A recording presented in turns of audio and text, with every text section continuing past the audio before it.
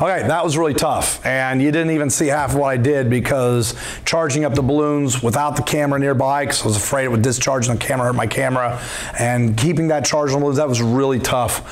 Here's a secret. I own a dehumidifier, and I dehumidified that back stock room for several hours before I did that. It's tough. It's a tough thing to do. And if you have trouble making this balloon activity work, you can try it, but if it doesn't work for you, just take my data. Each balloon was 3 grams, 0.03 kilograms. The length of the string was 1 meter.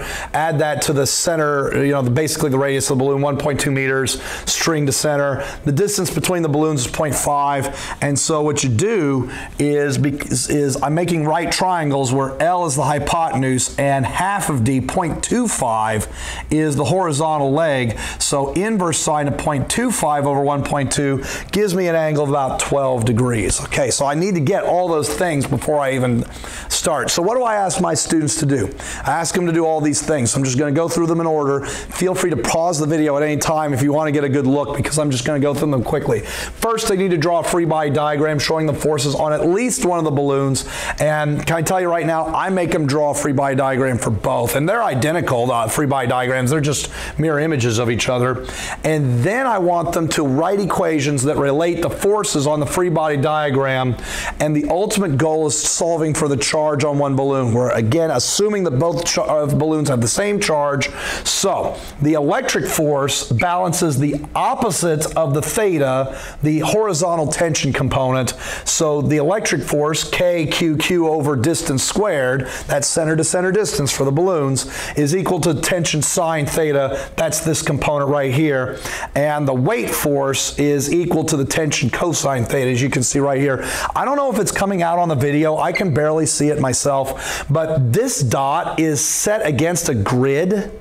And so the students, anytime I make them draw a free body diagram, they have to, I give them a dot and it's set against a 5, really I think it's a 10 by 10 grid. So in other words, the dot's in the center of the 10 by 10 grid, and the students use the grid to show that the component of tension, which here is 2 boxes, I don't know if you can see it, is equal to the electric force, that's 2 boxes. The weight force is 4 boxes, so the tension has to go up 4 boxes. That's how I have the students show that those components and forces are equal.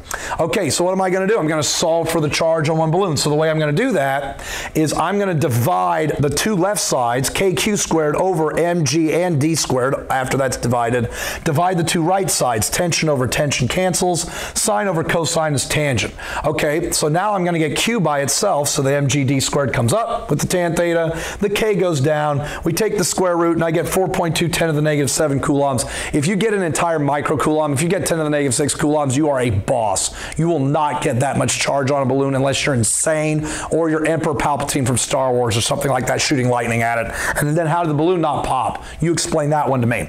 Okay, and this is actually pretty generous. I usually can't get over 2 10 to the negative 7 coulombs. Okay, then I asked the students to find the number of electrons that were added to the balloon. Well, that's simply taking the charge on the balloon and dividing by the charge of one electron. They get 2.6 10 to the 12th electrons. Now, based on my research online, and you may want to verify this, it turns out that in rubber materials, there's 1 electron for about every 3 times 10 to the negative 27 kilograms, and that's based on the balance of protons and neutrons in typical rubber material, if that makes sense. I'm not even counting the mass of the electrons themselves.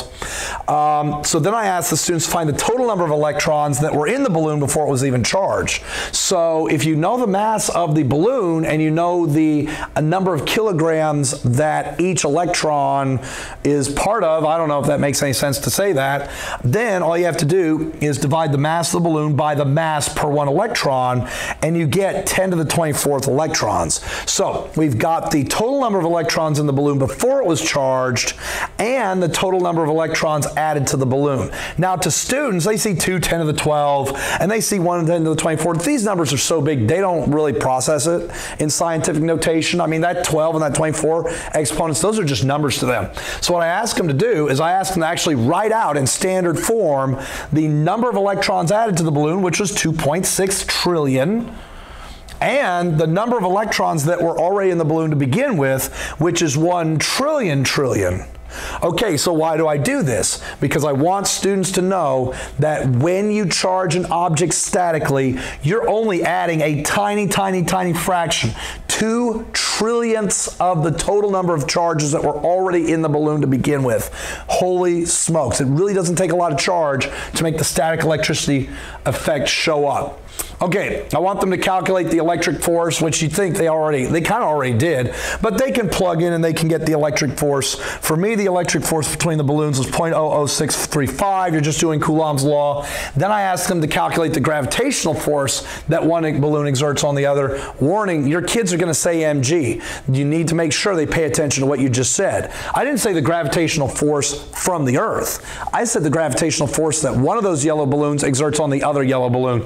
And that's called for a universal gravitational equation here. G, the 2 masses squared, that was 0.003, 3 grams squared, over the distance between them, you get 2.4 times 10 to the negative 15 newtons. I really want students to walk away from this activity knowing that the gravitational force between 2 objects is always less than the electric force if those objects have any detectable amount of charge at all. So once again, I'm going to make them write it out. So here's the electric force, 0.00635, and the gravitational force is 0.000000000000024 newtons.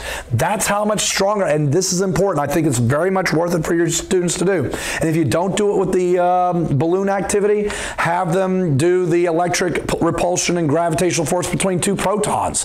Maybe 2 protons that are 10 to the negative 15 meters apart. That's 2 protons in a helium atom. Anyway, so, and then even then, the 2 protons in a helium nucleus, 10 to the negative 15 apart, I think they exert like 200 newtons of force on each other electrostatically, and so that's a jumping off point to talk about the strong force when you get there in the quantum unit. All right, what would the balloons have looked like if they were identical and had same sign but different amounts of charge? So this is an extension question. This is a good extension question. What if the charges, what if these 2 balloons still repelled and they still had the same mass but different charges? A lot of students will incorrectly believe that one of the balloons will be at a different angle than the other because they have different charges. That is not the case. So what I do is I have the students draw the 2 free body diagrams again, and they need to see that this Fe, K, little q for one balloon, big Q for the other balloon, little charge, big charge, KQQ over distance squared, and this one, K, big Q, little q over distance squared, that's the same force, even though they have different charges. Same mass, because I said same mass, so they better have the same angle of tension. However, what would the balloons have looked like if they had different masses? If the balloons had different masses, then their electric forces are still the same, because K, big, little charge over distance squared, doesn't matter. However, their mg forces would be different. Remember, these are not an action-reaction pair. The electric forces are. Left balloon forces right balloon forces left balloon, but these mg's do not have to be the same. Earth pulls on light balloon. Earth pulls on heavy balloon, not an action-reaction pair. So, because these are not the same, the tensions have different values and angles. I feel like that's a really good discussion to have with your students. Okay. Students really struggle with electric field.